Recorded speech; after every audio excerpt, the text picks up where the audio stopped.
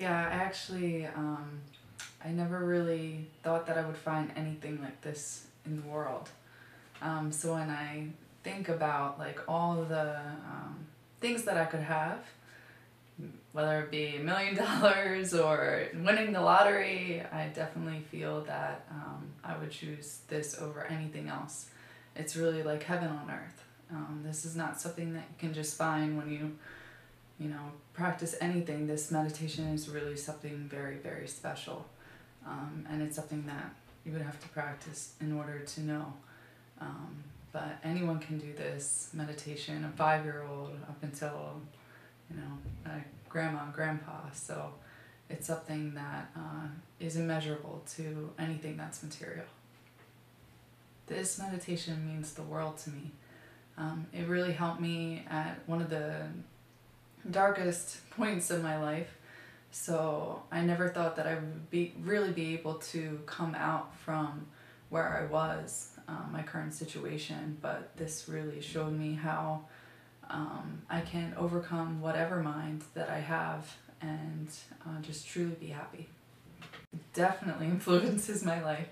I wake up now with purpose. I have a purpose to really help other people. Before it was more about myself and helping myself and wanting myself to be better, but now that I've overcome those minds, I can really see that other people also need to feel the same way that I feel now. So I really want everyone to just truly be happy in the world, and I just want everyone to really let go of all those regrets and bitterness, minds and sadness and all those things, and just truly be happy and know what it's like to live in a very peaceful world. When your mind is peaceful, then everything is peaceful. So yes, so my relationships have changed drastically.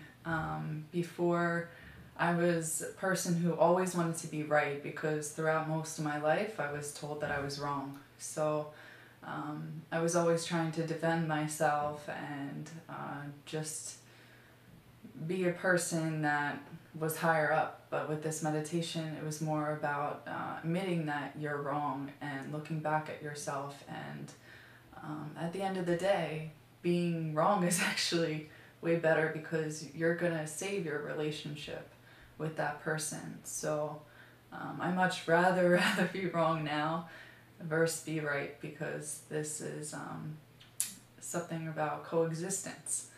So really being one with other people and not having yourself involved, your feelings involved, your pride involved.